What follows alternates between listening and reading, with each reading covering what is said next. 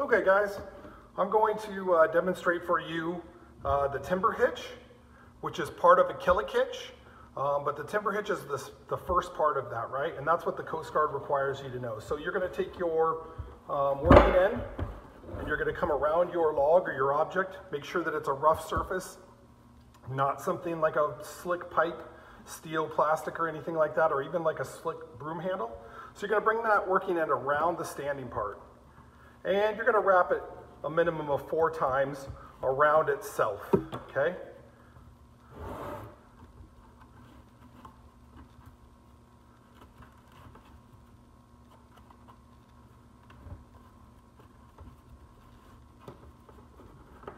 Okay, and now I've tied a timber hitch. You can see that the timber hitch is grippy there, right? You might want to put it somewhere. But if I tried to pull on just that, it would pull the log in a cattywampus direction, and we don't want that. We want it to pull straight.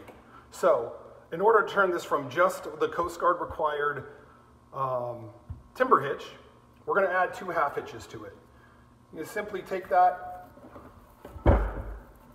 make your loop around the end here, okay?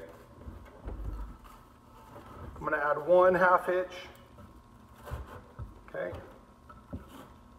And then I'm just going to simply add another half hitch to it.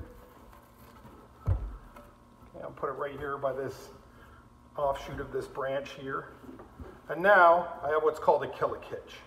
Okay, and the Killick hitch will make the timber hitch the anchor, and the 2 half hitches will be the pulling part. And that is how you make a Killick hitch, or how you would further on with your timber hitch. Pretty simple.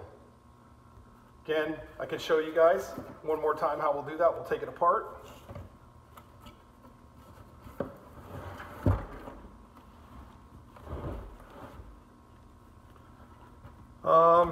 And you want to make it like this versus doing it, pre-doing it, because you might not want to pull all your tow line through if you're towing something.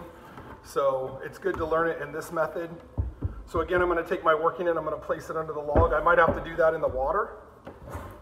I'm going to come around the standing part of the line right here, and I'm just going to wrap. 4 wraps, minimum of 4 wraps. Okay. Maybe I got enough in there for 3. Almost there, but that is going to hold. Then I'm going to take it and I'm going to put half hitches on it. And this will turn it into something different, which is called a Killick hitch.